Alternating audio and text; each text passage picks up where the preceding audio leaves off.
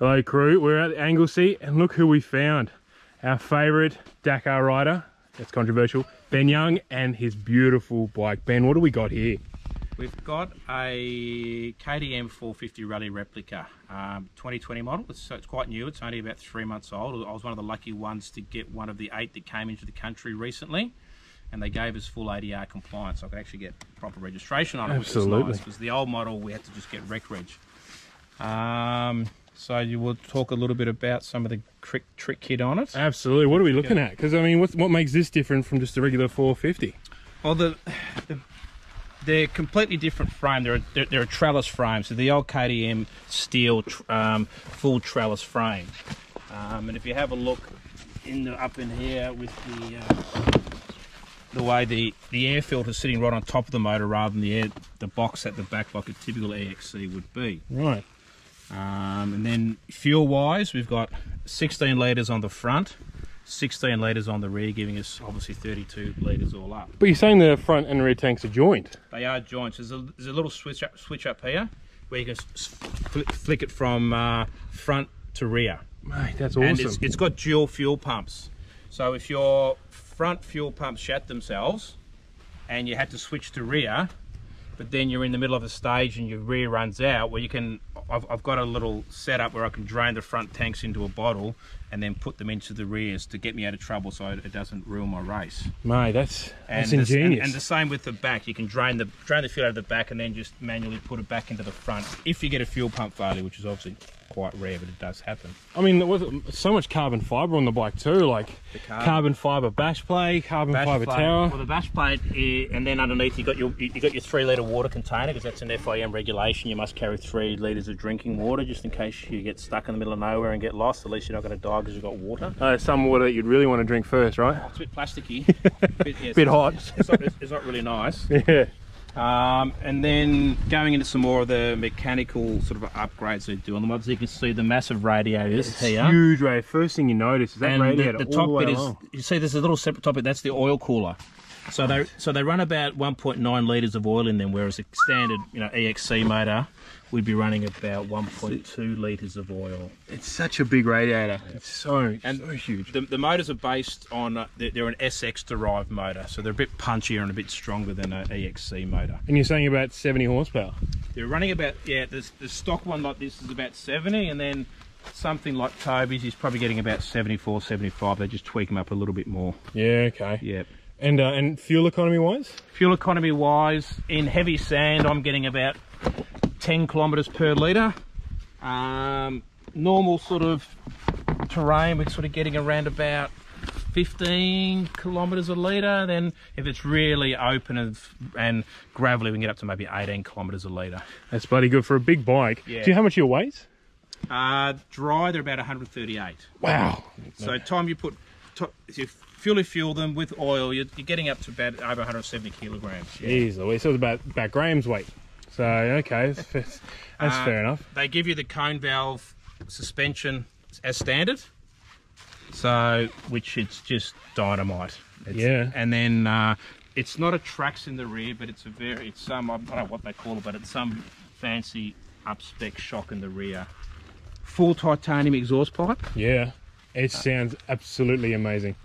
Nav tower's full carbon fibre. So if we break one of them, retail price is about $7,000, which you don't want to break one of them. No, absolutely no, not at all. But I mean, one of these bikes retails for about the same price as a Ford Ranger. Probably the top spec Ford Ranger. Yeah, absolutely. This bike is tricked up, and there's only 8 in the country. That's correct. Yes. Yeah. So, mate, she's absolutely beautiful. And from a mechanic's perspective, to work on them, you pull those tanks off, and the bash plate off, which takes you 2 seconds, and everything's there. Yeah. So they were designed in the rally department with the mechanics in mind to be able to strip them and get to them all nice and quickly and easily. So this bike, you've got another one over in Poland at the moment, right? Yeah, so I've got the same model as this that lives in Poland, that lives with my team. They just store it for me. That's about 18 months old, but it's exactly the same bike. Exact same setup, suspension-wise, everything? Yeah. Well, even when I got this bike in Australia, I got my suspension guy from the Netherlands, gave all the settings, and the guys at the dealership did all the settings exactly the same. So just to follow through. And so how many hours have you put on this so far? This has got maybe about 30 hours and about 1,500 kilometres. And what map's that one from?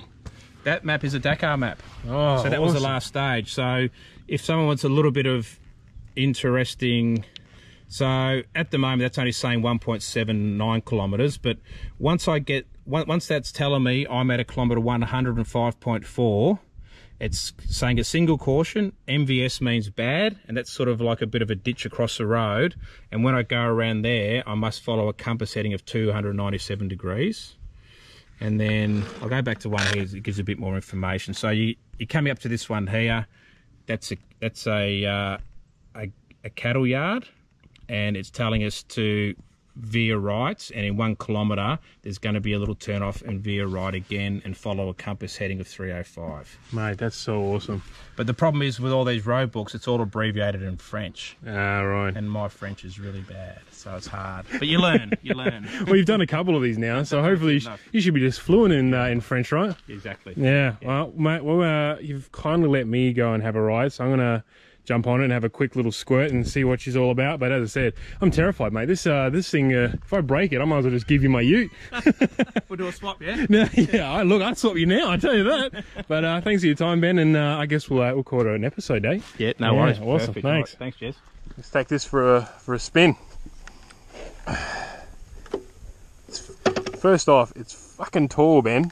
It's tall. They are tall like that. I got him to lower the seat as much as he could, but he can only take like 10 cm. Yeah, no, I definitely feel like Toby Price though. And I think it's because of the airbox that's sitting there that just brings the whole lot up a bit. Right. Alright. Oh. Woo!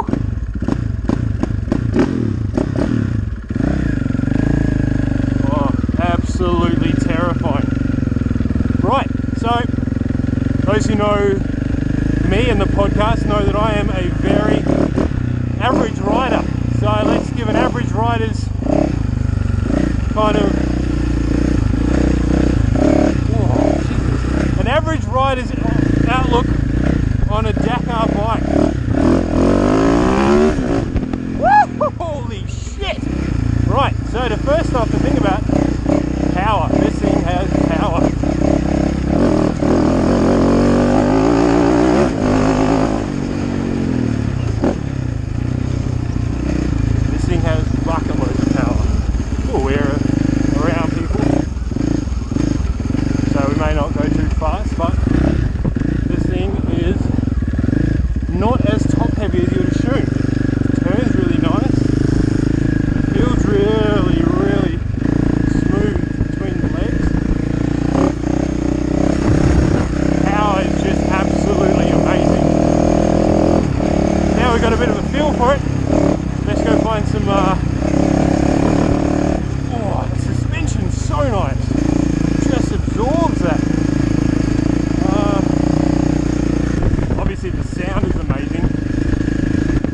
Notice is that you really have to look up higher.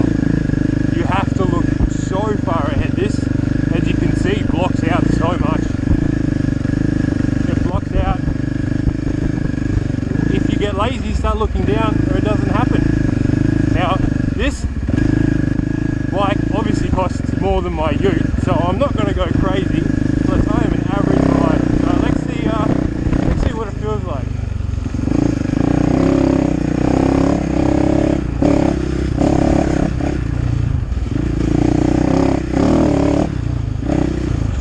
It's first thing, weight. Coming into corners. Woo, she's got some weight behind her.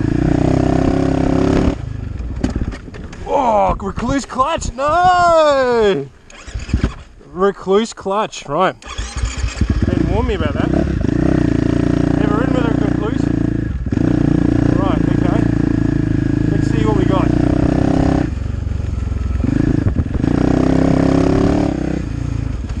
Noise, just absolutely awesome. I know I'm a two-stroke guy, but if you say that noise isn't sexual, there's something wrong with you. Oh yeah, okay.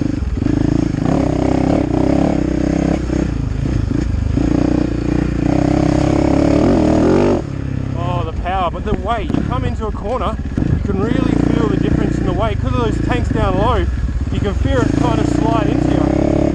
Now, people are going to say, yeah, try harder, Jeremy. Well, you jump on a $50,000, $60,000 motorbike and ride faster than this. Oh, wow, instant erection. Woo!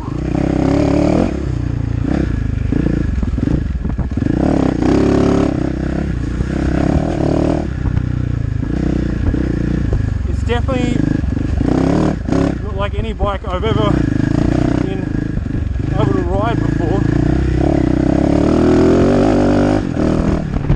That braking is a lot different. You can't just, for a Gumby anyway.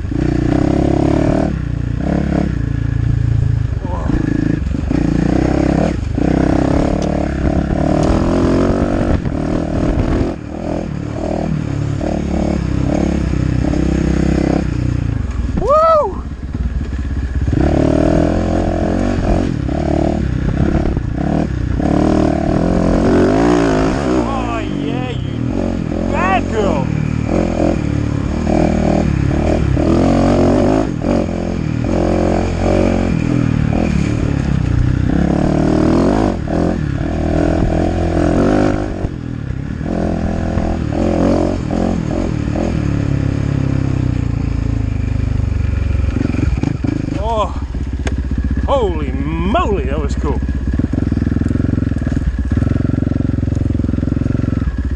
Right, so I apologise for my Gumby riding, but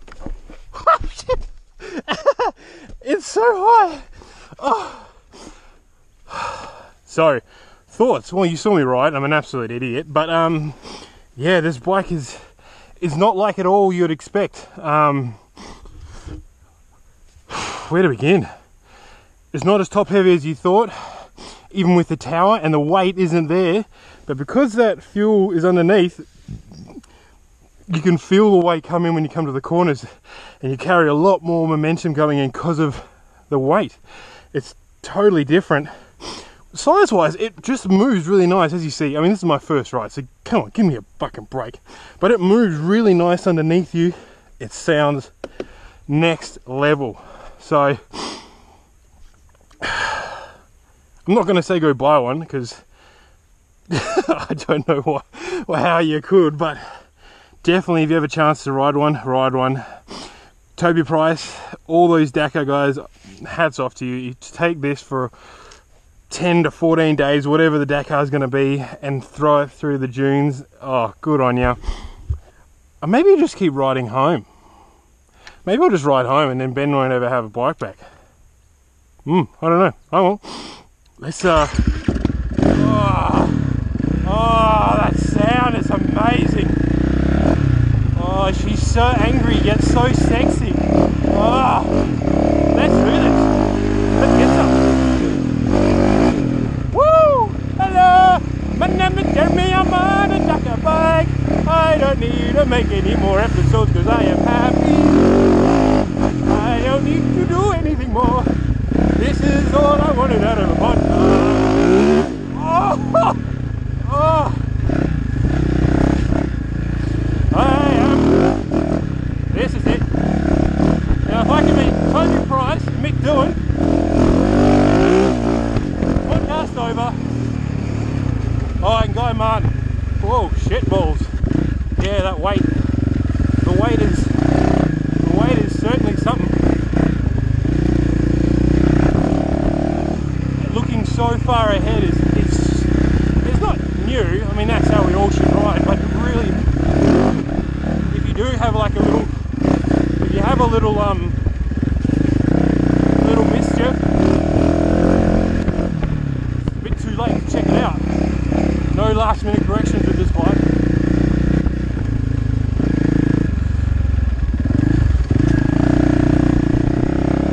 Oh Jesus, it's so smooth. The power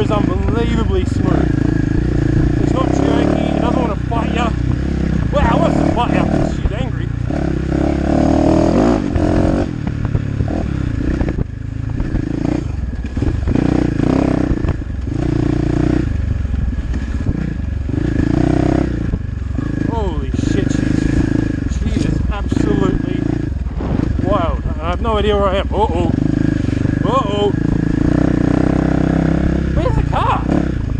Oh no, I'm lost in the Otwoods. Well, Angles here, wherever the fuck we are. Oh well, at least I'm on a good bike for it. Oh yeah, she's... Whoa, that was way different than I thought. Sorry, man. Uh-oh, I am lost. I think. No, I know where I'm going.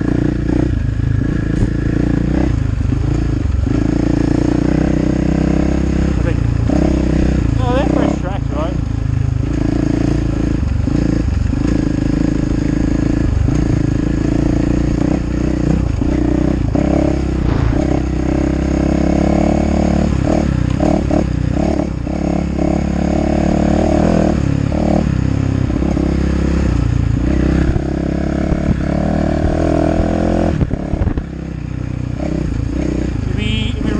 To open this up in the desert, I think would be another level. But thank you, Ben Young. You are an absolute legend. Thank you so much. And oh look, there's my tea smoke. That was that's naughty, my friend.